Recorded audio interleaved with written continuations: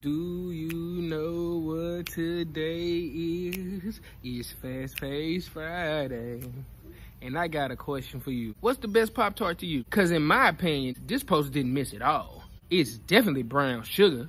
And I mean, as an adult, it just get better because you just learn how to remix that thing. You know, you heat it up and hit it with a little butter and all that. And all that strawberry, blueberry, frosted this and unfrosted. And if you eating unfrosted Pop-Tarts, you need to be checked into the nearest psych ward. In a minute, the Mexicans gonna have chamoy and chile flavored Pop-Tarts. None against it, but I don't think that's gonna be on my flavor palette. Most of the comments that I saw was fighting for strawberry and blueberry. How old are we? 9? At a sleepover? No, strawberry and blueberry are out of here. That shit is for like beginner introductory Pop-Tarts. This is called Pop-Tarts.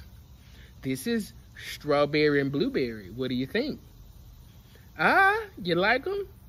Now, here's the wide range of flavors we have. That's what I think of when I think of strawberry and blueberry. You introducing somebody to Pop-Tarts. You tell me, how far off or on am I to your thought? Because I think I'm spot on. I mean, leave a comment.